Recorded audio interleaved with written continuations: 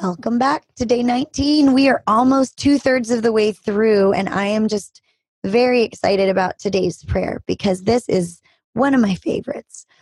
Today, we're going to be praying for our children to have a love for God's word. And the Bible says this is love for God, to obey his commands, and his commands are not burdensome. And so if our children have a love for God's word, they're going to be self-propelled into learning more about God, learning more about who he is, and it's just going to permeate every possible crack and crevice of their lives. And I can confess to you freely that sometimes I feel like reading the Bible is boring. I feel like overall I have a love for God's word, but I do feel sometimes like reading the Bible can be boring when I'm just not in the mood for it. And so we are in a fast-paced, entertainment-heavy, Insta world where scripture and sitting down and being still and reading words that aren't easy and dumbed down can pale in comparison to the bright lights and the fast-paced world of technology and entertainment and media.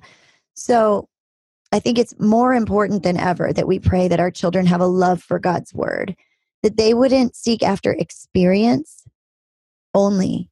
I mean, I know youth groups are appealing to kids because of some of the fun stuff that they do, and that's how they kind of bring them in and present the word of God to them in a way that's relevant.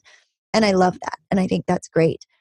But my prayer for my kids is that they wouldn't be drawn into that and that they wouldn't be attracted only to the bling, that they would be attracted to God for God's sake and God's word for what it is, and that they would treasure it, that they would hold it as the precious pearl that it is, and that they would just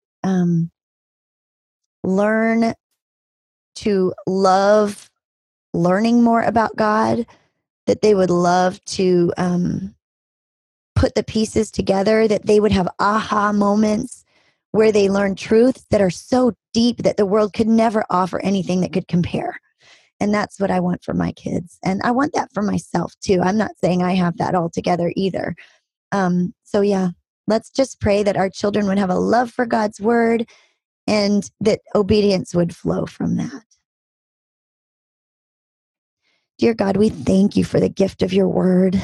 Thank you so much that you have given us the living word, the double-edged sword that penetrates to divide soul and spirit, joints and marrow, that judges the thoughts and attitudes of the heart, that it's a lamp to our feet, a light to our path.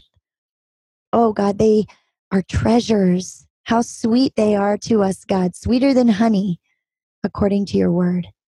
Lord, we pray that our children would embrace your word for what it is, that if they are drawn to you by flashy entertainment-like stuff in children's ministry or youth group, more power to them, God, that they would love that they would be drawn to it because of that, but that they would stay for your word, that they would be exposed to the transforming power of words from the mouth of the Creator.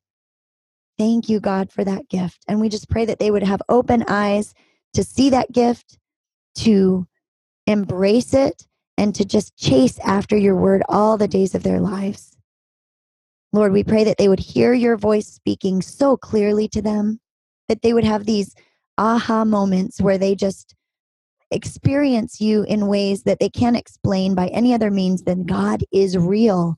God loves me. God is speaking to me. He's engaging with me. And that would fuel their passionate pursuit of your word for the rest of their lives. In Jesus' name, amen.